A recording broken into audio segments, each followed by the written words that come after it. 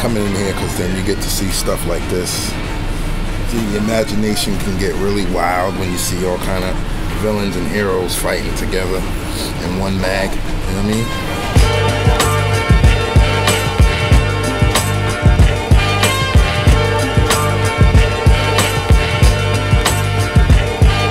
I'll probably pick this one up just for the fun of it because I saw the movie 100 times.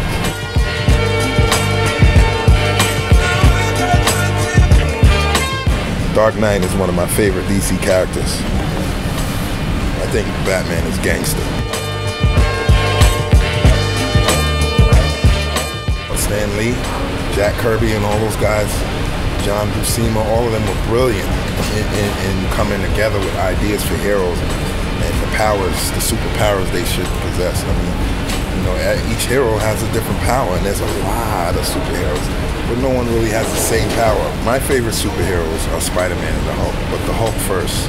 You got one who's the strongest one there is, then anger fuels him.